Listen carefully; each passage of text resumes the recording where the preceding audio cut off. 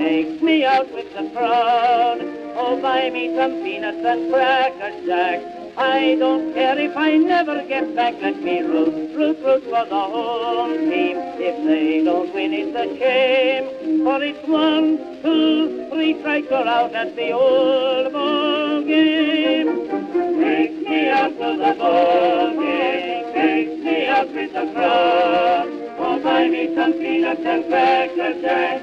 I don't care if I never get back. Let me root for the home team. If they don't win, it's a shame. For it's 1, 2, 3 strikes you're out at the old ball game.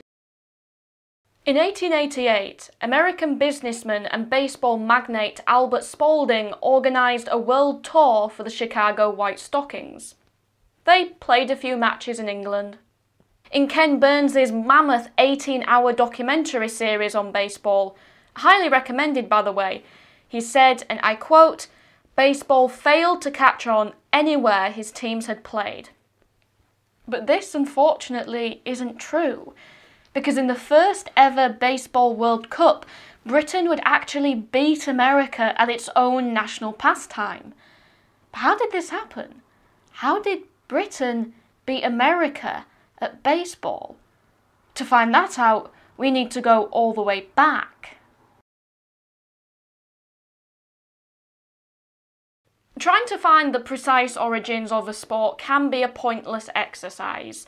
Hitting something or kicking something is universal to the human experience, but we can reliably trace baseball all the way back to 18th century Britain.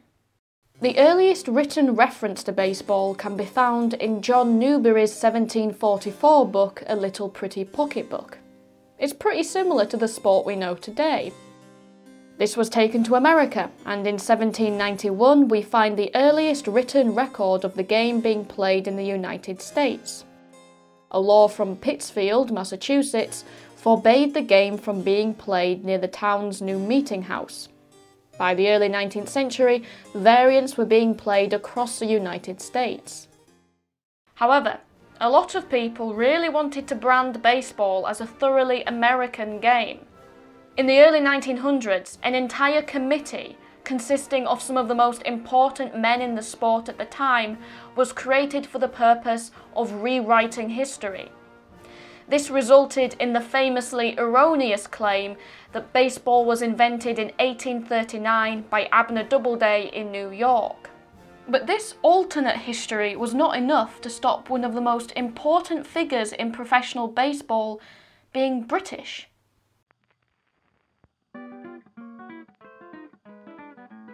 In 1835, Harry Wright was born in Sheffield.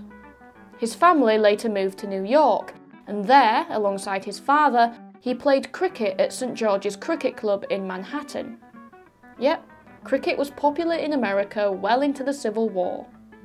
In 1869, the first professional baseball team was created, the Cincinnati Red Stockings. Harry played centre field, as well as helping to manage the club and recruit new players. He's credited with the first written record of a 7th inning stretch, which is when everyone gets up and walks around a bit in the 7th inning. As well as having the world's oldest football club, Sheffield can also lay claim to being at the centre of the first professional baseball team. As early as the 1870s, American teams were touring England. In 1888 came Spalding's World Tour. Baseball was already being played in this country, and the tour sparked a mania. Over 8,000 people watched a match at Lord's Cricket Ground in London. Another, at the Oval Cricket Ground, attracted the Prince of Wales, later King Edward VII. Shortly after these matches, a large crowd packed into York to set up their own baseball club.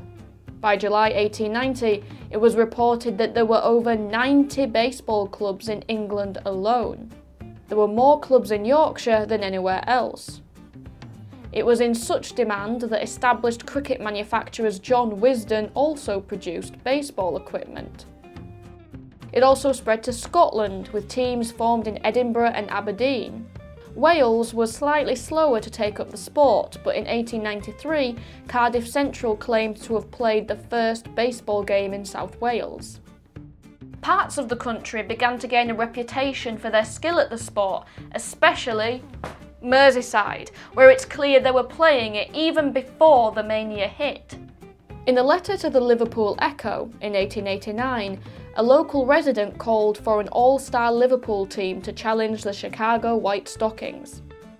The fact that there were enough high-quality players in the area to create an all-star team shows that the sport was already well established there by the time of the World Tour.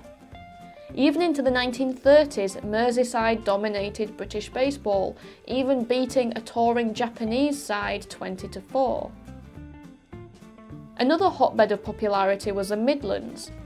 In 1890, the National League of Baseball of Great Britain was established, with Aston Villa, today the football team, winning the first and only professional championship.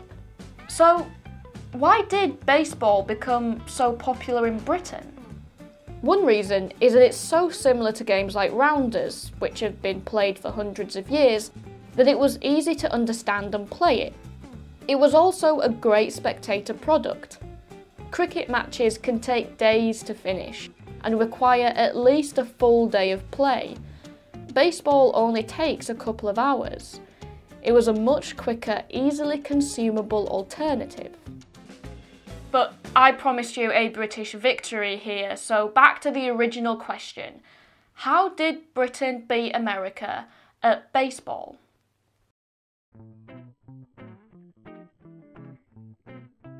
It's 1938. Britain is experiencing another baseball boom.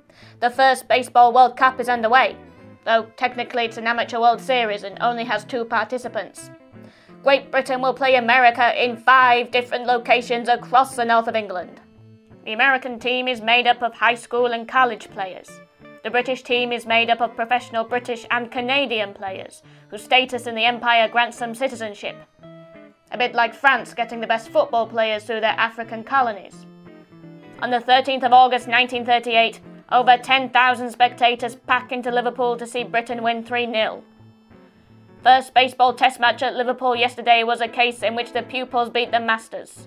Ross Kendrick of Oldham gave the finest pitching performance of his career. Pitching throughout, he got 16 strikeouts. 2 days later in Hull, 5,000 spectators watched Britain win again, 8-6.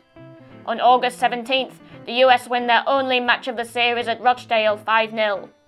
On the 19th at Halifax, Britain clinches a series with a 4-0 win. The next day, Britain wins the final game of the series in Leeds, 5-3.